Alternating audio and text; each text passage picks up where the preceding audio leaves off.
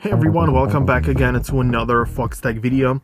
This time we talk about how you can go ahead and convert portrait video to a landscape on your iPhone.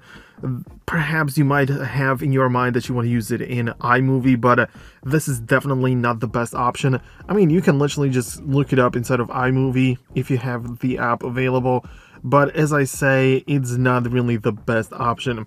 The best video editor is, in my opinion, the one which comes after it in the App Store, which is the CapCut. And this one allows you to switch the orientation very easily, right? So in case you have a video which is portrait, you want to make it landscape, I don't know, let me just make one up or just use it. So let's see what we have. I mean, if I just look up and find the CapCut application, it is going to be right here. So I can create a new project, and it doesn't matter which video you have, doesn't matter which video you use. You might have something vertical like this one, right? So you can click on add. And if you want to choose this portrait vertical video into landscape, what you have to do as you are in here is to scroll through the things at the bottom and find this one right here, which is called the aspect ratio.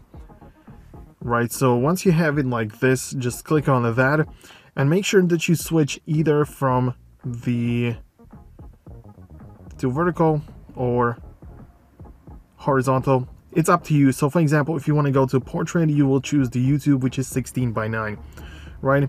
Now, what you have to do is just to make sure that the video is actually filling up the entire screen, or do whatever you want with it. Like you can zoom it in to fill it up entirely, or you may rotate it like this if this is what you want, right? It's up to you, but this is essentially how you can turn portrait video into landscape.